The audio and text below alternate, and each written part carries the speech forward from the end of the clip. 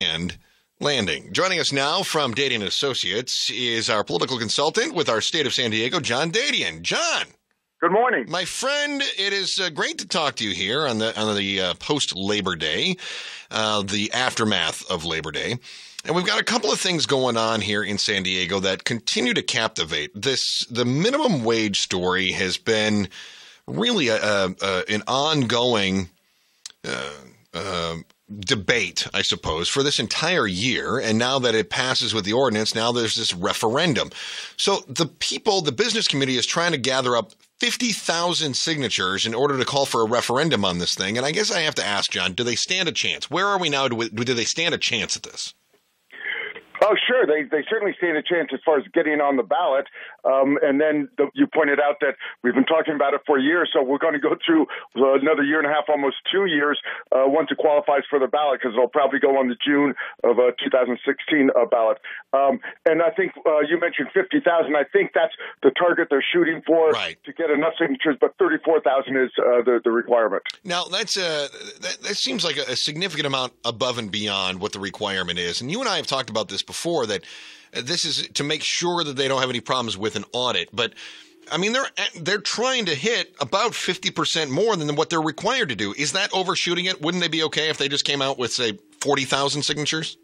Well, again, it's the oldest rule in the book. There's no problem with shooting too high as long as you make that minimum. I mean, again, the alternative is worse, that if they missed it for any reason, this really is a one-shot deal. If they don't make the minimum required signatures, then this minimum wage does go into effect. All right. So if they do get the minimum signatures and the minimum wage deal does not go into effect until there's a referendum, what exactly would the referendum do? Would the referendum put a stop to the ordinance, or would the referendum would it change the way we look at this? Is this referendum on the ordinance? Is this basically our vote to say yay or nay on the minimum wage?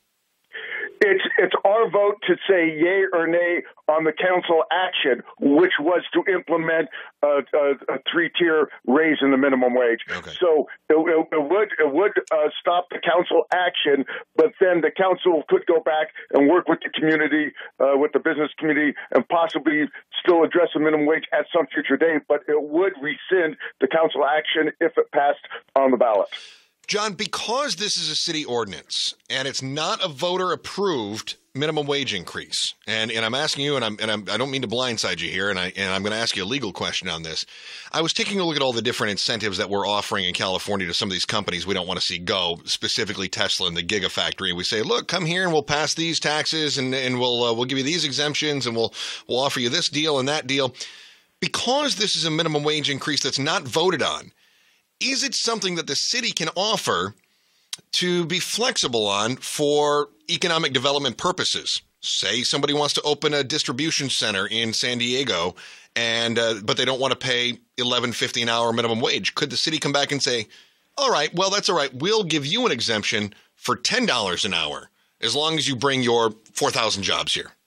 I'm assuming not, because, again, business incentives as far as tax breaks are formed differently because it's formed usually to address a certain industry or a certain type of skill, et cetera. I'm assuming if they try to do something like that, businesses that were paying the minimum wage would be, rushing down to court in 2 seconds. So, again, I'm not a lawyer, but I'm assuming that's what the process would be. Well, I think they would go nuts, that's for sure. I don't have any doubt about that. They would go nuts about it, for sure. We had an interesting twist yesterday that the mayor of Los Angeles proposed a minimum wage, and he's proposing it much higher than what the city of San Diego is proposing. His proposal is $13.50. So the first thing that struck me, Chris, is watch the pro-minimum wage people in San Diego say, hey, look, we're not even proposing what will be the highest in the country. So I think they're going to use that as a straw man argument to say, look, ours isn't really that bad. I think you're probably right. But, John, are we likely to see what's going on in Los Angeles? Is that going to mirror what we had happen here, and that is that they aim for something over $13 only so they can negotiate it back to 11 something? And that's exactly be the interesting thing to follow. Again, 13.25 would be the highest in the country, and I've got to assume there's going to be some wiggle room. Again, you got a relatively new mayor up there, similar to our new mayor down here, but it's Democrat controlled up there, unlike our Republican mayor who had a fight with the council.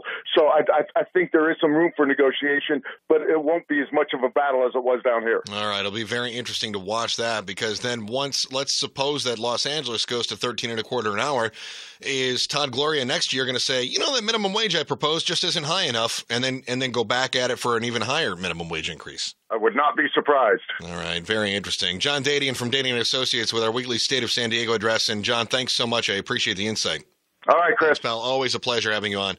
Always a pleasure. We're going to talk, in fact,